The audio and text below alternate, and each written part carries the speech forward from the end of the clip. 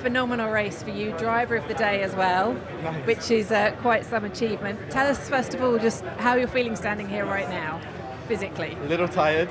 You can probably see I don't look my best. No, it was a fantastic race.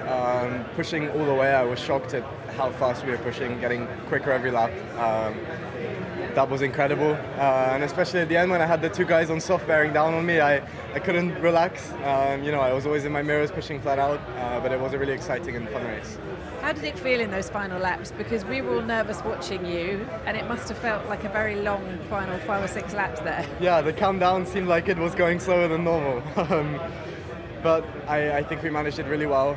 They weren't really catching behind, and I felt like I had a bit in hand in case I needed it, and a bit of engine mode as well. So yeah, I think I did my fastest lap on the last one. I decided to push and see what I could do. Yeah, no, it was really fun, and I felt good confidence. I was building through the race, especially coming to the end of the hard stint when I kind of knew what the car was doing underneath me. I felt like I could really push.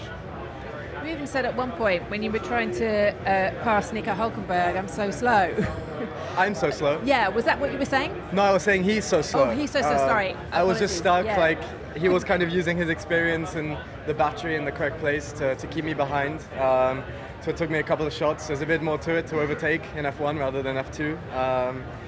But yeah, once I got past him, I was able to show my pace. It's just really difficult to follow, especially for me. I'd never followed before, and coming, so close to these walls at, 1 second behind the guy in front, it's difficult. It requires a bit extra precision.